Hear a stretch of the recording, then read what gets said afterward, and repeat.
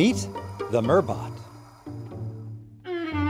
It's called Ocean One, and on its first dive, it picked up a vase from a 17th century Mediterranean wreck. This was just a test. Stanford researchers designed this underwater avatar to go where human divers shouldn't go, places that are too deep or too dangerous. The robot is intelligent enough to grip objects or avoid obstacles on its own, so human operators on the surface don't have to think of everything. The designers had a few reasons for making it look human, or perhaps merman, since it doesn't have legs. Humanoid hands and arms are good for delicate work.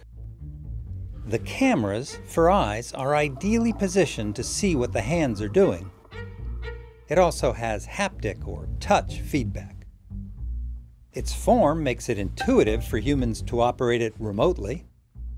And sometimes the Mer-Bot does work with human divers. And when you're underwater, it's nice to see a friendly face.